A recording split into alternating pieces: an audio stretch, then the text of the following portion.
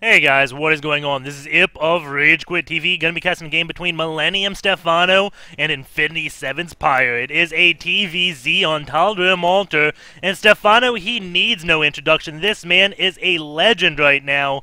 He has got like a 90% win rate on EU, which is absolutely ridiculous. He is gonna be competing in the Lone Star Clash tournament this weekend, and he is, I think, favored to win that, but I think it is gonna be Stephano versus Polt in the finals, with Polt beating Stephano. Unfortunately, I don't think Stephano can beat Polt. Polt just has a very scary TVZ. We will be seeing Pyre going to go for that 10 supply depot, and Stephano most likely will go for a 15 hatch because that is what most Zerg players do. And, Stephano, he is not known for his drone scouting, which is a little bit odd for a player to not be so diligent on scouting and yet have such a high win rate, because you think if like on Tal'Darim altar in these cross positions he would have no way of seeing like a proxy 2 barracks play, and you think that would just counter him pretty darn hard because he almost never drone scouts. But somehow, he still has a 90% win rate. When that happens, he manages to still win the game. And Pyre, I don't know too much about him. He is on team Infinity7, which is absolutely awesome. It is one of those smaller teams unheard of. Well, maybe not unheard of. They are definitely known. Whoever knows Infinity7 absolutely loves them. They're like that family team, the home, the small team, not the big corporation. They don't have too much money, or at least I don't think they do. They're sending a Korean. They're only Korean, I think. I think Mental has left. I'm not positive about that.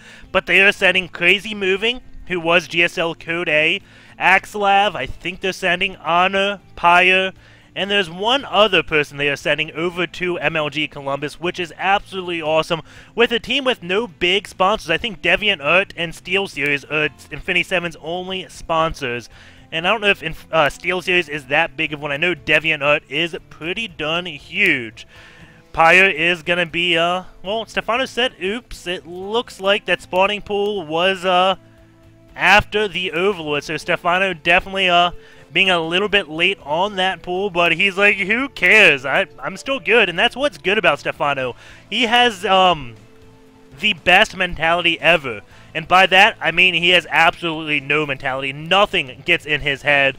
He just plays the game straight face like he's playing poker, and it definitely does help him. He never really tilts, which is pretty amazing. And as I say that, I do recall a long time ago, before Stephano was known, he did kind of go on tilt on a tournament and 6-pull twice in a row and just throw an entire series. I don't exactly remember what series that was, but that was a very long time ago. Since then, he has improved. Ever since the IPL, he has just been an absolute beast. Pyre, he is stacking quite a bit of gas right now. He's over 100 gas and not building a reactor right now, getting this command center. So I don't know if I like this build, just because, again, he has a lot of gas. He does not need to be mining from this refinery so early. And Stephano, he is getting a spine caller at 4:30. It looks like that thing started. That is relatively early. You don't need to start the spine caller until 5:05 to have it done in time for the Hellions to come. Stephano, I don't know, maybe he's just a little shaken after getting the pool late, just getting that early spine, because there's no way he can get enough lings out to defend against early aggression. If it was like a 2-axe play or something like that again, Stephano now just finally going to be scouting, and does get that 1 ling in, and did see a tech lab on that barracks with a Hellion out, so he may be thinking it's going to be some type of Marauder, a Hellion all in, because that's generally what happens when you see that and see Hellions. But we do see Pyre switching that off, going to be going for Blue Flames, and this is such an odd play. You never see Blue Flames rushed anymore, that this could actually catch Stephano off guard. We'll see what he ends up doing, because this does look like a Marauder, a Hellion all-in kind of play, but he does see an expansion up, which just makes this very funky. I don't think Stephano has any way he can predict exactly what is happening in Pyre's base. Pyre is going to be getting his second orbital right now, along with 3 more barracks that will put him at 4 racks, and this Blue Flame Hellion. It looks like he is just building Marines, which is very nice, because the big weakness to the Marauder Hellion is Muta play. Muta's just absolutely demolish it, because both of them don't shoot up, and it hits right at 10 minutes just before Muta's comes out. So if Stephano ends up skipping speed. Does he? No, he does not. He already has speed, but he is getting his lair relatively early. That thing will be finished at the 8-minute mark, so iS.Pyre will be finished, I think, at the 10-minute if he ends up going for this. And I'm just saying, if he ends up going for this, I know he's an Infestor-type player, but seeing what Pyre has and what Polt does to Stephano, I am thinking he is going to be going for iS.Pyre just on the off chance that it is indeed Marauder Hellion. Because Infestors, they don't really do that well against this build. Or not this build that Pyre is doing, but it doesn't do well against Marauder Hellion. Infestor play would absolutely do great against Blue Flame Hellion and Marines, because Blue Flame Hellions are not that good against Lings when they get fungal growth. We do have Pyre going to be taking a tech lab. That will most likely be getting stim, as he does land it right at 100 gas. But there we go. A+ liftoff, as the Muslim would be saying. We do have a bunch of Hellions moving across the map. That lair is done. He is getting his Evo chamber and a Mako hatch, so it doesn't look like he will be going into iS.Pyre type play. Bunch of Lings will be coming up, trying to get a scout on, and another A+ lift up by Pyre, lifting up all their supply depots. Not letting Stephano really get all that much of a scout, but he is taking out quite a few SCVs, or is he? Looks like 4 have gone down. The SCVs are going back to mine, and Stephano does see that blue flame, and he is getting iS.Pyre. So he is actually getting double iS.Pyres, which is a little bit odd.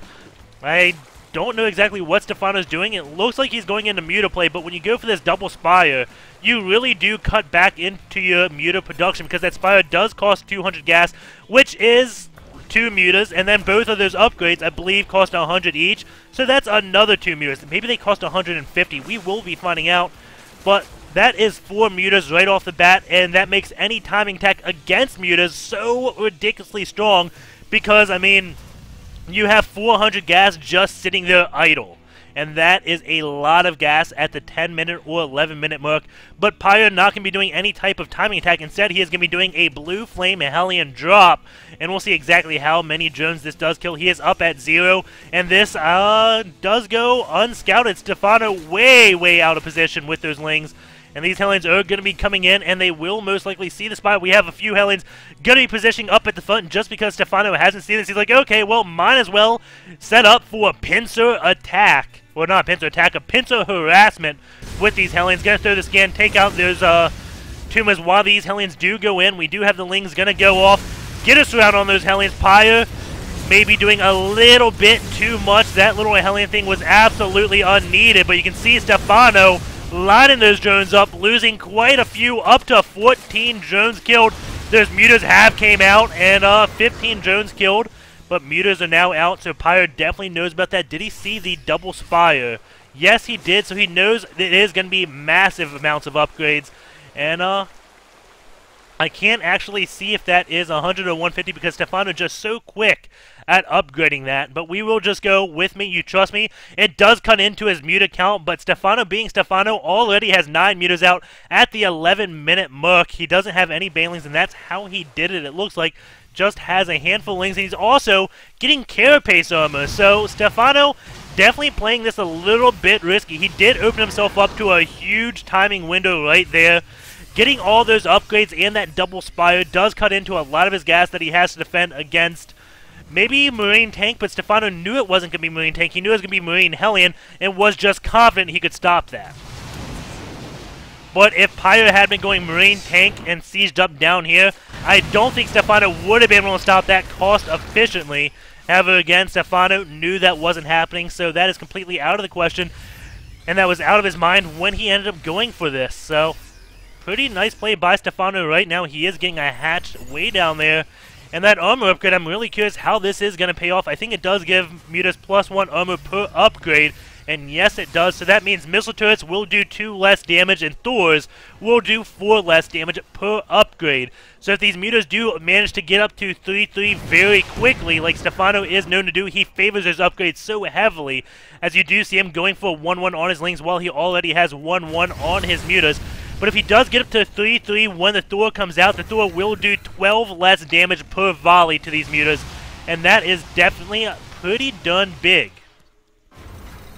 And those Hellions get shut down by these Mutas. The worker count is 60 to 65, so Pyre definitely ahead in that, and doesn't look like he is oversaturated. It looks like he is at that magic number of SCVs right now, but he definitely has to be taking his third base. He already is going to be landing that orbital command. And he's going to have a pretty darn good econ. We do have Stephano on 4 bases. Pyre is going to be on 4 bases, but Pyre does have the economical advantage with more SCVs and those mules. A lot of those Hellions, though, just going to be going down. And the Marines are coming. They are at 2. Oh, no, just 1-1. 2 is not on the way, while those mutas are going to be at 2-1.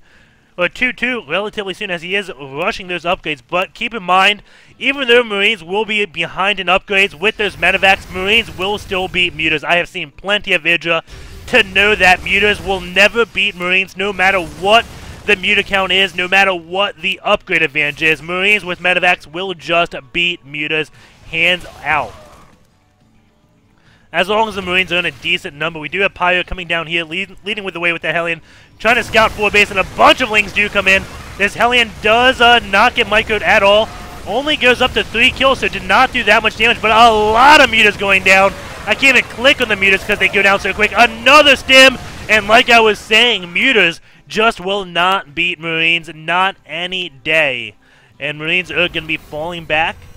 And that's a little bit silly in my opinion. Mutas, they cost 100, Marines cost 50. Yet Marines do beat mutas in a head-on fight, but they do have stim. That stim pack just helps them so much because mutas are so fragile, and it looks like Stephano getting the armor upgrade to try to make them less fragile. He is going to be at 2-2 almost immediately, and that is pretty darn impressive. 16 minutes of the game at 2-2, and this makes when he does transition into Brute Lords very scary, as he is getting a hive right now. We'll see if he favors getting a greater Spire or just rushing 3-3. I am really curious, and also getting that melee attack on his Lings, and generally with Muta play, you even see the Lings falling behind in upgrades, but Stephano, he is favoring those upgrades so heavily, not letting that ever fall. Going this Lost Tab, Stephano is not cost effective. Muta play generally isn't. You try to get an economic advantage with Muta play, and he is going to be coming in here. That Missile Turret again doing 4 less damage to each Muta just because of that armor upgrade, and that is relatively big. Lest these mutas just laugh at missile turrets as they do come in. And picking off all those missile turrets, and that will force Pyre to kind of stay in his base, because now if he leaves, those mutas can do massive amounts of damage to those SCVs almost immediately. But Pyre, it doesn't look like he is going to be listening. He is gearing up to leave his base, chasing those mutas down. The mutas going to be checking for a 4th base.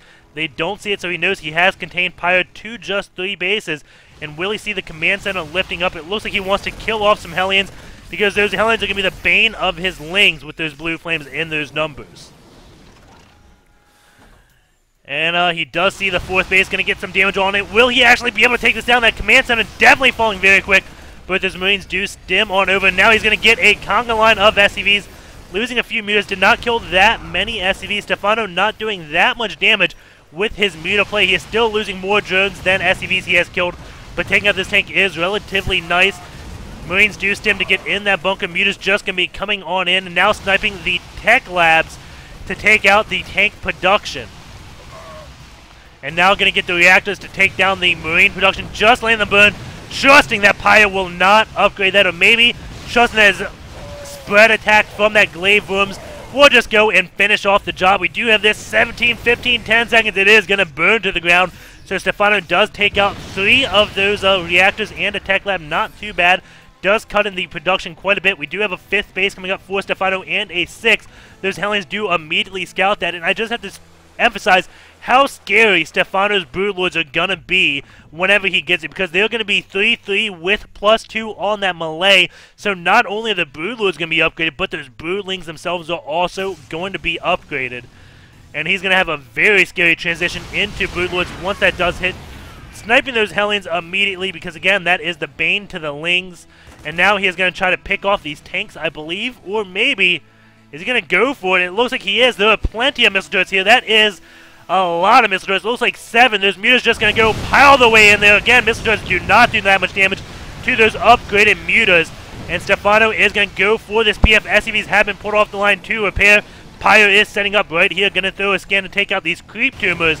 And Stephano does take out the PF, getting about 12 worker kills. Not too bad. Very nice trade. There we go. A scan does come down, takes out those creep tumors, so now Stephano cannot see when Pyro unsieges, which is huge information. We do have a handful of Marines just going to take this one out. This guy is just stimming away, doing those jugs, and doing absolutely nothing. He is not a high-functioning junkie at all, and that Marine gives all the Marines a bad name, but Stephano is going to catch Pyro. No, he is not going to catch him out of position. Thought he was going to come in. He had a lot of Banelings just waiting. I'll put a target on those Banelings, because Pyre is going to have to target those Banelings down with his siege tanks, especially because he doesn't have that many tanks. Only 3 tanks. And he has to target those Banelings down if he wants to be successful. Drop is going to be going off because Stephano did clean the handful of Marines up with those Lings. And those tanks are now in siege. Mutas are going to come in, want to snipe those tanks, but they just can't see. The Mutas are at 3-3, and there we go. Tanks have to target on those Banelings. And there we go, a nice target on that, but the Banelings still roll in. Marines have a decent split and do end up cleaning up all those Banelings, and only Mutas are left. Those Marines still have some medevacs, and Stephano does lose 2 bases and cannot handle the Marine force now, despite being at 3-3 with his Mutas.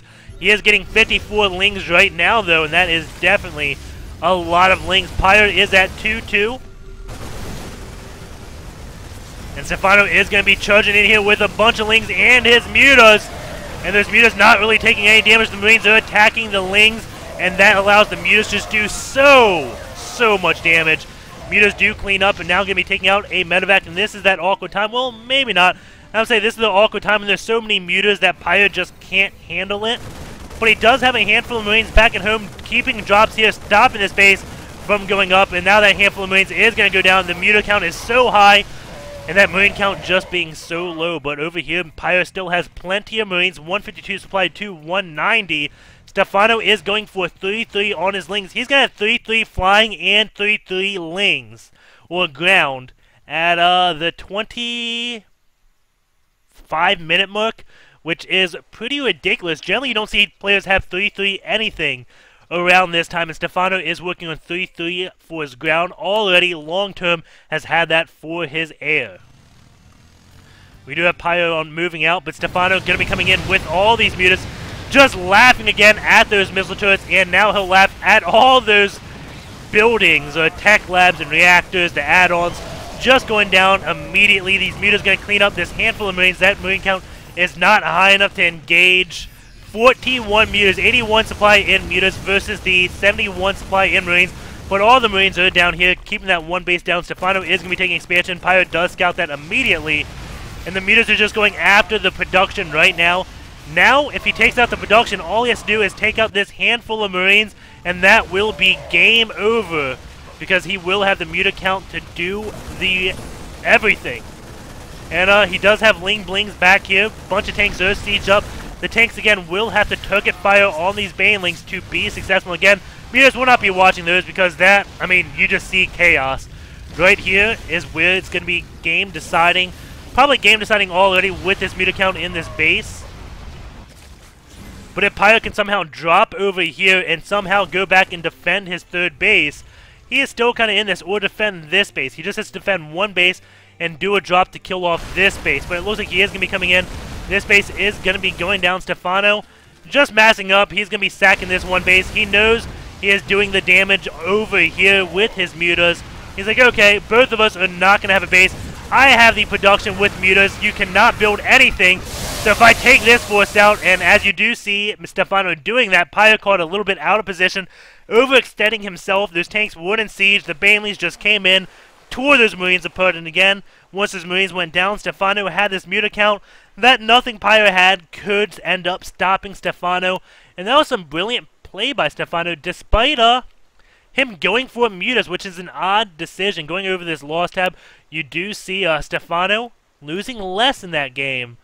And that is not something you generally see against Terran players, especially when a Muta player goes Ling Bling, just because to defend against Marines, you have to use Banelings, which sacrifices your army, which doesn't really help you in the units lost. Yeah, you kill Marines, but you also lose your army at the same time. But you have a better econ, and you depend on outproducing your opponent. And while I'm saying this, I am just trying to find out where the heck I saved this replay, because I cannot find it for the life of me to go into this. And I'm really interested to see, like, how much... Oh, we can just go to the spending tab. You can see the spending. Stephano looks like he spent 10K more in the army, 3K, or 2.4K less on tech, which he's Zerg, of course he did. And a lot more in econ with 4K more in econ. Not too bad. And here we go. Going to be opening the game in SC2 gears. And we'll be pulling this up. So, going over to the injects, the 10-minute mark, this is the specialty, 5.4 seconds, so good, and that's better than Stephano's average, but in defense of all good Zerg players, Stephano did go for a late pull, so his injects did start later, so he had one less inject to worry about, but again, that doesn't matter. Stephano was just on this game. He has been playing a lot, definitely trending. If you've been watching my cast, you have been seeing his injects generally average between 7 and 9 at the 10-minute mark. And now 5.4, so he's definitely improved there. Over here, a little bit funky.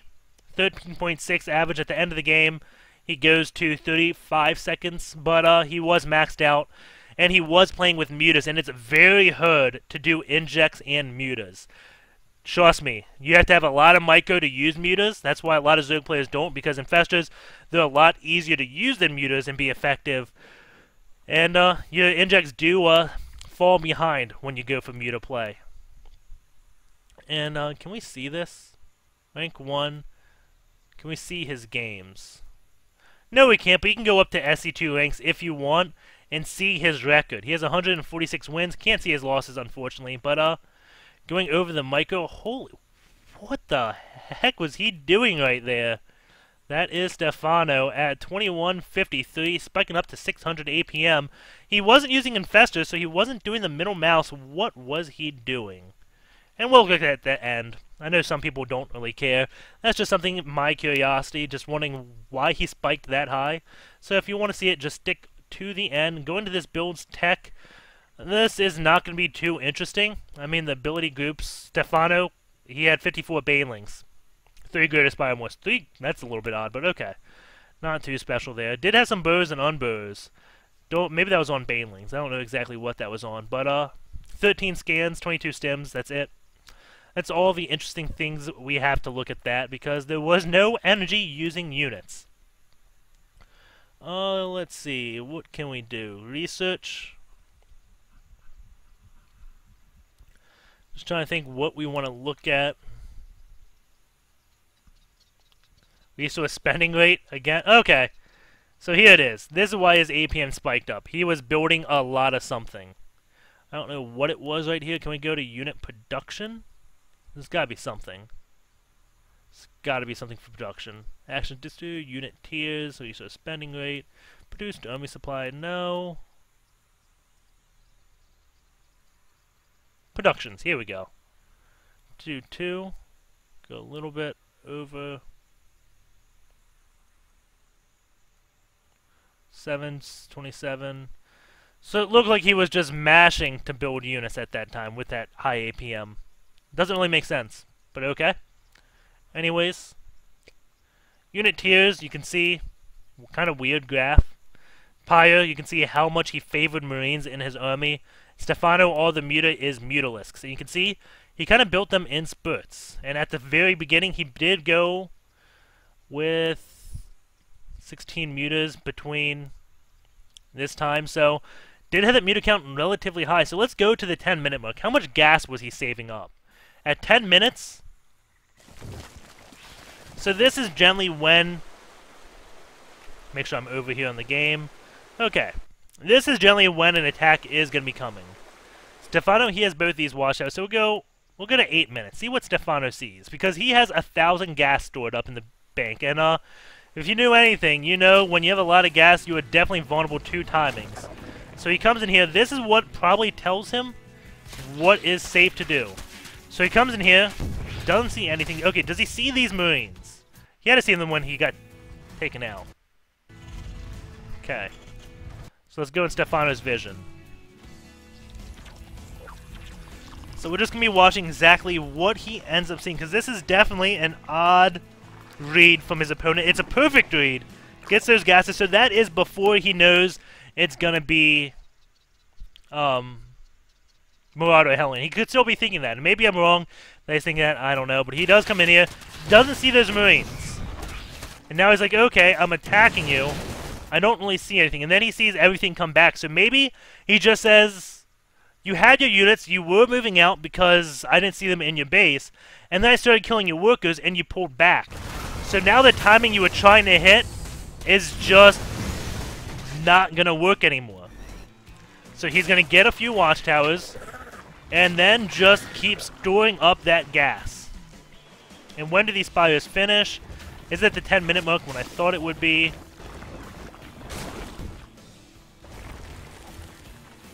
Yeah, right at 10 minutes, the spires do finish.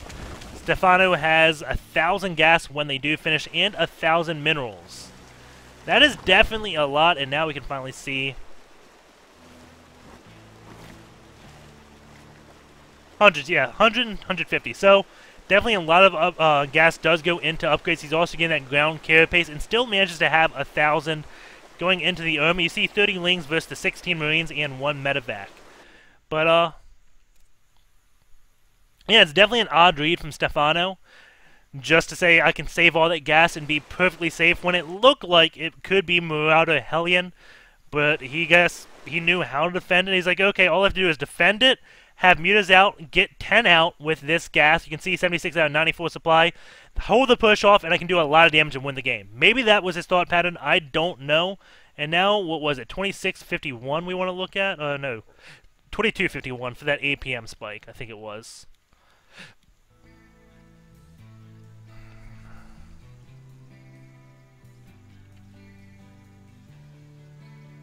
And I don't know if the game was showing that entire time. And that is horrible. I hope it was.